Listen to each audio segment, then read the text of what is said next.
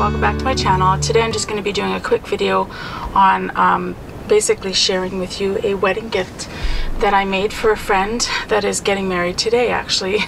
And I'm just between her ceremony and the reception and just finishing up her wedding gift.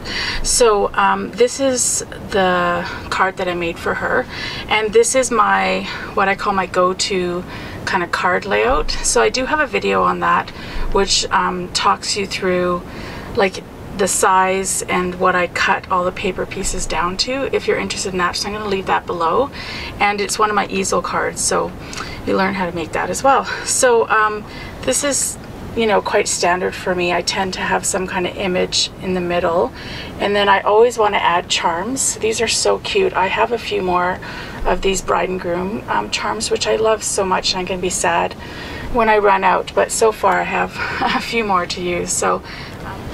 So basically it just stands up and it says congratulations on the inside, and I'll just zoom out so that you can see it better. So yeah, it's just like an easel card like that, and you know, it stands up, and then I usually have just something that explaining that it's an easel card and how they can stand up, and then I'll write my sentiment here.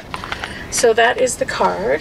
And then what I wanted to do is she sent me one of her engagement photos, so it's this one, and I wanted to do a layout, and her colors for her wedding are red, and she just loves the color red. She's always wearing red nail polish, and she just loves the color red. So I decided to add that into this theme, even though this is not her wedding photo, it's her engagement photo.